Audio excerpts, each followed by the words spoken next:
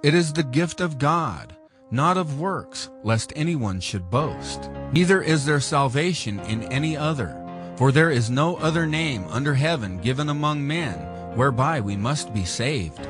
Our Lord and Savior Jesus said, I am the way, the truth, and the life. No man comes to the Father but by me. By the making of this film, it is not our desire to prove to you God's existence by facts and human reasoning. Only you, as an individual, may choose to seek God for yourself, and His Spirit will bear witness with your spirit in an undeniable and powerful way. The proof is in Jesus and His Word. He said, My doctrine is not mine, but His that sent me. If any man will do His will, he shall know of the doctrine, whether it be of God or whether I speak of myself. God is light. God is love. God is a spirit, and God is holy or separate. Jesus suffered the wrath of our holy Creator for the sins which we have committed.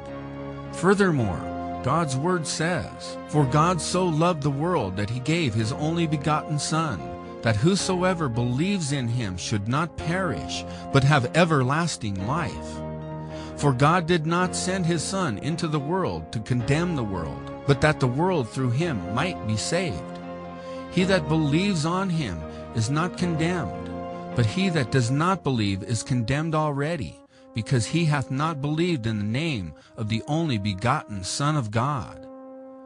And this is the condemnation, that light is come into the world, and men love darkness rather than light, because their deeds were evil. For everyone that does evil hates the light, neither comes to the light, lest his deeds should be reproved. But he that does truth comes to the light, that his deeds may be manifest, that they are wrought in God. He that believeth on the Son hath everlasting life, and he that does not believe the Son shall not see life, but the wrath of God abides on him. If you continue in my word, then you are my disciples indeed, and you shall know the truth, and the truth shall make you free. If the Son of Man shall make you free, you shall be free indeed. And you reveal your ignorance of the Jesus of the records that are available. If you try to stamp on Him. Oh, there you tried in the early days of liberalism and wrote a book about the 16 crucified saviors of history. None of them came out of a tomb with evidence.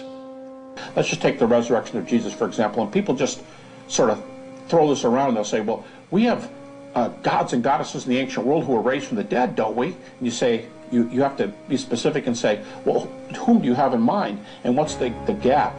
Because except for Isis and Osiris, which, as one scholar pointed out, as many scholars have pointed out, is not really in a resurrection account at all, we have no ancient story which predates the resurrection of Jesus. The earliest mystery gods we have, who were taught to have been raised from the dead, again in mythology, not actual historical persons, but they post-date Christianity by 100 years. The next closest example is 200 years. But what you have here is, you don't have these parallels. Every kind of theory has been presented to explain these facts. 1, disciples stole the body. 2, the Romans took it. 3, Jewish leaders took it. 4, they went to the wrong tomb. 5, hallucinations. 6, resuscitation. He was considered dead, but he, in the coolness of the tomb, revived. 7, the whole thing's a lie. Jews took it, they put it back. Facing this preaching, Romans took it. They had enough power to go to him. Even a member of the Sanhedrin, Joseph of Arimathea, got the body and put it in a royal type tomb. Doesn't make sense. Wrong tomb, go to the right one. Hallucinations, anybody with any psychological knowledge at all, there's a whole book there that breaks that apart. You don't have hallucinations with above 500 people at once. You don't have diverse people, single individuals having the same hallucinations. But go to the tomb. Go ahead and have your hallucinations. Here, take a walk with me. We're going to the known tomb, and it's empty. And it staggers probability that somebody steal the body Same time that hallucinations are coming down. Resuscitation? You don't resuscitate from a Roman crucifixion. 8, they told as honest people what they honestly experienced and what they believed to be true. A lie can change someone, but not uniformly for the better. There's only 2. Each one of these steps prove most people don't want to face the possibility of the supernatural. Their view is it can't happen, therefore it didn't happen. Therefore anyone who says it did is just either gullible, simple-minded, or a continuation of a fraud. It can't happen, therefore it didn't happen, therefore anybody that says it did happen isn't worth listening to because it can't happen. That's arguing in a circle. You made up your mind before you started. Let's just do a study for a moment, a comparative religion class. Let's compare a few things. Let's say that you're a reporter and there is an Orthodox Jew standing here, there's a Muslim standing here, and a real Christian standing here. I have to say real Christian because everybody in America thinks they're Christian. But a real one. So the reporter comes up to the Orthodox Jew and says, "Sir, if you died right now, where would you go?" And the Orthodox Jew says, "Well, I'd go to paradise." Why? "Well, I love the law of God. I study the law of God. I meditate upon the law of God. I am obedient to the law of God." Okay? Makes sense. Comes to the Muslim. "Sir, if you died right now, where would you go?" "Well, I'd go to heaven." Why?